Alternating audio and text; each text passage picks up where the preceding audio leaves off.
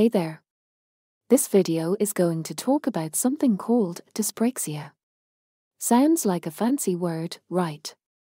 So let's break it down together.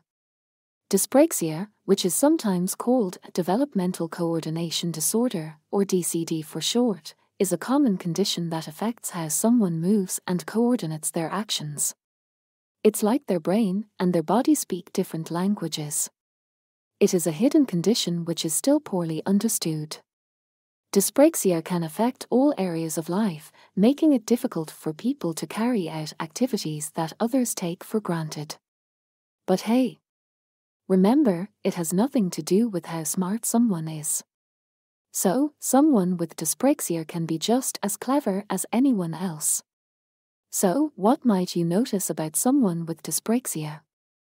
Firstly, each person's experience of dyspraxia is different and will be affected by a person's age, the opportunities they have had to learn skills, environmental demands, and the support and understanding shown by people around them. There are, however, some common signs of dyspraxia. For example, someone with dyspraxia might be a bit clumsy or have trouble with balance. They might find it hard to stand up straight, or their handwriting could be difficult to read. They might struggle with catching a ball or might find it challenging to organize things.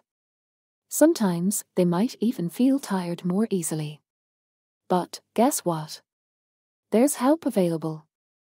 There are support groups where people can share their experiences and get advice.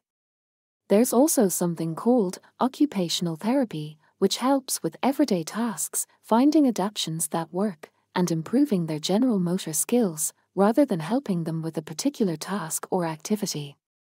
And, if they are feeling down or frustrated, there's a type of talking therapy called cognitive behavioral therapy that can help you manage your feelings by changing the way you think and behave. Now, here's where you come in. How can you be a great friend to someone with dyspraxia?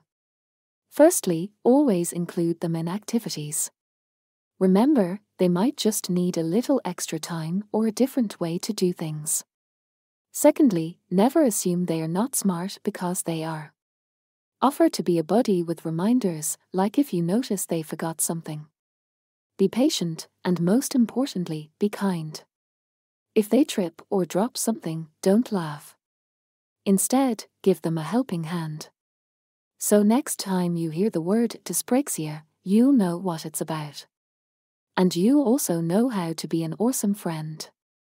Together, we can make the world a more understanding place.